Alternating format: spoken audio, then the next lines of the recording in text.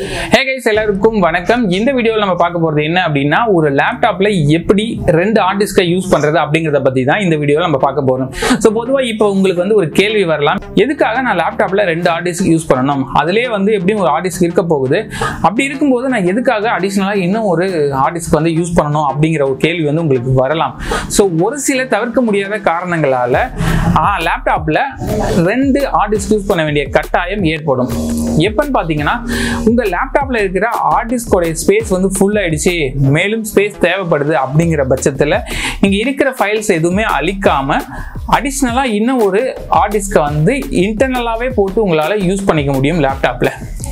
அது மட்டும் கிடையாது, இப்ப ஆல்ரெடி லேப்டாப்ல ஹார்ட் டிஸ்க் இருக்கு, ஸ்பேஸும் இருக்கு, ஆனா லேப்டாப் ஸ்லோவா இருக்கிற மாதிரி ஃபீல் ஆகுது அப்படிங்கிற பட்சத்தில் நம்ம எஸ்எஸ்டி டிரைவ் வந்து யூஸ் பண்ணலாம். ஸோ இந்த எஸ்எஸ்டி டிரைவ் எதுக்கு, இந்த எஸ்எஸ்டி டிரைவ் எப்படி ஒர்க் ஆகுது அப்படிங்கிறது எல்லாமே நம்ம ஏற்கனவே வீடியோ போட்டிருக்கோம். அந்த வீடியோ நீங்க இன்னும் பார்க்கல அப்படின்னா வீடியோவை மேலே ஐ பட்டன்லையும் கீழே டிஸ்கிரிப்ஷன் பாக்ஸ்லையும் கொடுக்குறேன், செக் பண்ணி பாருங்க.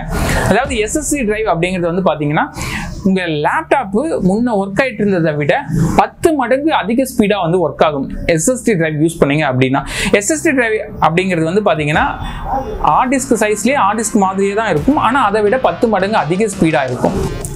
அடுத்தபடியா பாத்தீங்க அப்படின்னா உங்க வீட்டில் ஏதாவது பழைய லேப்டாப் இருக்கு, இல்ல பழைய ஃப்ரெண்ட்ஸோடைய பழைய லேப்டாப் ஏதாவது உடஞ்சி போச்சு, வேஸ்டா தான் தூக்கி போட போறாங்க அப்படிங்கிற பட்சத்தில் ரெடி பண்ண முடியாது, வேஸ்டா போக போகுது அப்படிங்கிற பட்சத்தில் அதில் இருக்கிற ஹார்ட் டிஸ்கை வந்து நீங்க உங்களுடைய லேப்டாப்ல இன்டர்னலாவே போட்டு யூஸ் பண்ண முடியும். அதாவது உங்க லேப்டாப்ல இருக்கிற ஹார்ட் டிஸ்கை ரிமூவ் பண்ணாமே.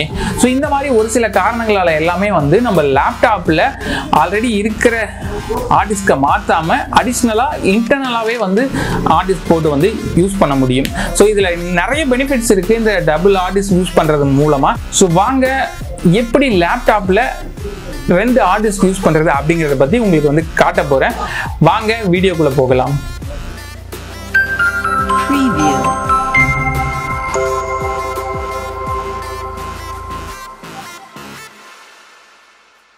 இப்போ நம்ம இங்க வச்சிருக்கிறது பாத்தீங்க அப்படின்னா ஒரு லெனோவோ பிராண்டோடைய G570 அப்படிங்கிற மாடல் லேப்டாப்.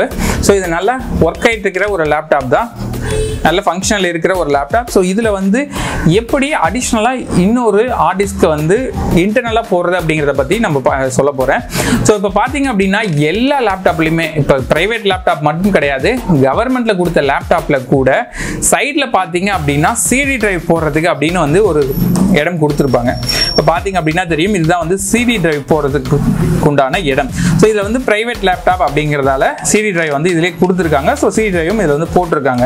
அதுவே கவர்மெண்ட் லேப்டாப்பாக இருந்தாலும் இந்த இடத்த வந்து டம்மியாக வச்சிருப்பாங்க, ஆனால் உள்ள வந்து சிடி டிரைவ் போகிறதுக்கு உண்டான பாத் வந்து எல்லாமே கொடுத்துருப்பாங்க. ஸோ இந்த இடத்துல தான் வந்து நம்ம சிடி டிரைவை எடுத்துட்டு இப்போ வந்து நம்ம ஹார்ட் டிஸ்க் வந்து போட போகிறோம். பொதுவாக இந்த சிடி டிரைவ் வந்து இப்போ பெரும்பாலும் யாருக்கும் பயன்படுறது கிடையாது. ஸோ அதனால இதை ஈஸியாக நம்ம எடுத்து வச்சுட்டு தேவைப்படும் போது நம்ம மறுபடியும் கூட யூஸ் பண்ணிக்க முடியும். அந்த அளவுக்கு சேஃபாக எடுத்து வச்சுட்டு நம்ம இதில் வந்து ஹார்ட் டிஸ்கை வந்து போட போகிறோம். இப்போ பார்த்தீங்க அப்படின்னா தெரியும், ஸ்க்ரூஸ் வந்து இங்கே கொடுத்துருக்காங்க. ஸோ எல்லா லேப்டாப்லையுமே பார்த்தீங்க அப்படின்னா சிடி டிரைவ் இருக்கிறதுக்கு நேராக வந்து பார்த்தீங்க அப்படின்னா ஒரு ஸ்க்ரூ வந்து கொடுத்துருப்பாங்க, சிடி டிரைவர் ரிமூவ் பண்ணுறதுக்கு உண்டான ஸ்க்ரூ. ஸோ இந்த ஸ்க்ரூவை வந்து ஃபர்ஸ்ட் நம்ம வந்து ரிமூவ் பண்ணணும். இப்போ பார்த்தீங்க அப்படின்னா தெரியும், இங்கே பாருங்க சிடி டிரைவ் இங்கே இருக்கு, இதுக்கு நேராக வந்து இங்கே ஸ்க்ரூ கொடுத்துருக்காங்க பாருங்க. இந்த ஸ்க்ரூவை தான் நம்ம இப்போ ரிமூவ் பண்ண போகிறோம்.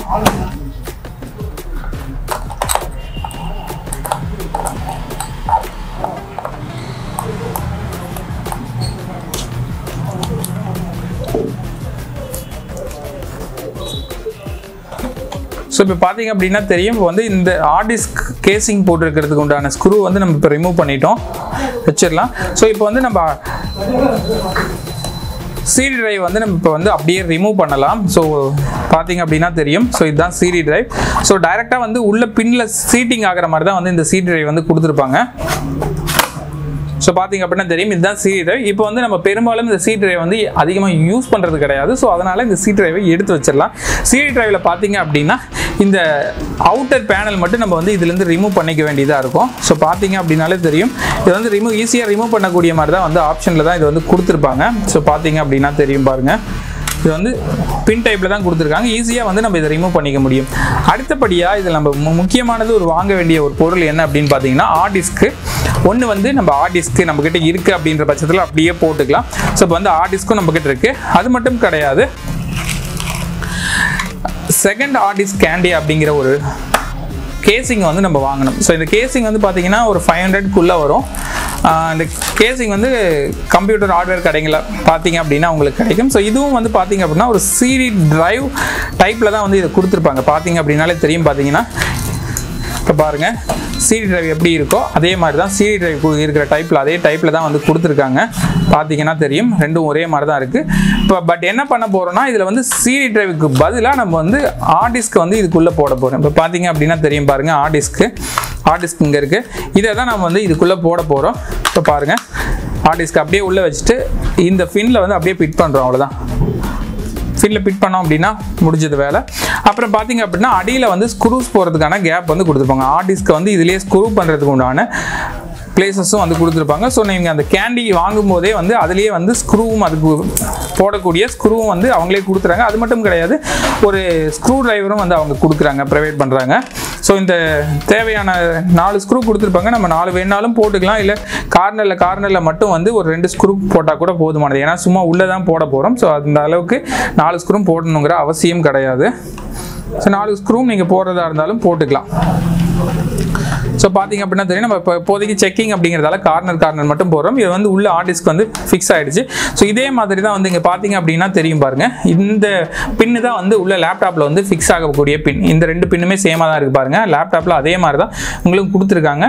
அடிஷ்னலாக வந்து பார்த்தீங்க அப்படின்னா நம்ம இந்த பழைய சிடி டிரைவில் இருந்து இந்த ஒரு பின்னை வந்து நம்ம ரிமூவ் பண்ணோம், கலட்டி வந்து நம்ம அந்த கேண்டியில் வந்து போட வேண்டியிருக்கும். எதுக்காக அப்படின்னு பார்த்தீங்கன்னா லேப்டாப்பில் வச்சு நம்ம ஸ்க்ரூ பண்ணுறதுக்காக இது வந்து போடணும்.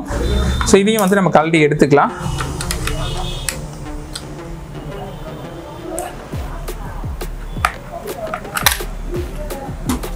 ஸோ அதுலேருந்து இப்போ நம்ம கழட்டிட்டோம்.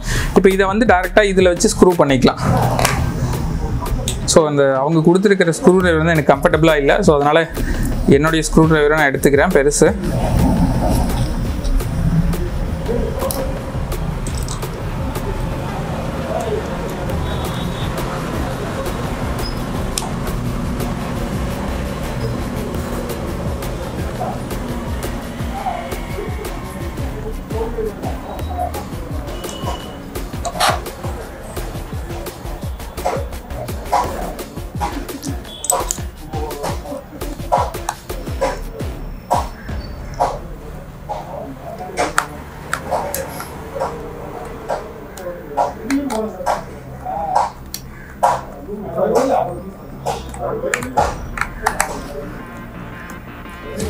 ஸோ பார்த்தீங்க அப்படின்னா தெரியும், இப்போ வந்து இதையும் வந்து நம்ம ஸ்க்ரூ பண்ணிட்டோம். இப்போ நம்ம அடுத்ததாக பண்ண வேண்டியது லேப்டாப்போடைய அவுட்டர் கேசிங்கை வந்து இப்போ எடுத்து நம்ம இதில் ஃபிக்ஸ் பண்ணணும். அவ்வளோதான். இப்போ பார்த்தீங்க அப்படின்னா தெரியும், இது வந்து ஜஸ்ட்டு ரிமூவ் பண்ணக்கூடிய மாதிரி தான் கொடுத்துருப்பாங்க. ஸோ நம்ம ஈஸியாக வந்து ரிமூவ் பண்ணிக்க முடியும். ஸோ பிரித்து வந்து எடுத்துக்கலாம். பின் டைப்பில் தான் வந்து இது கொடுத்துருப்பாங்க. ஸோ அதனால் நம்ம ஈஸியாக வந்து பிரித்து எடுத்துட முடியும். ஸோ எடுத்துகிட்டு இதில் வந்து நம்ம வந்து ஃபிக்ஸ் பண்ணணும் அதை வச்சு.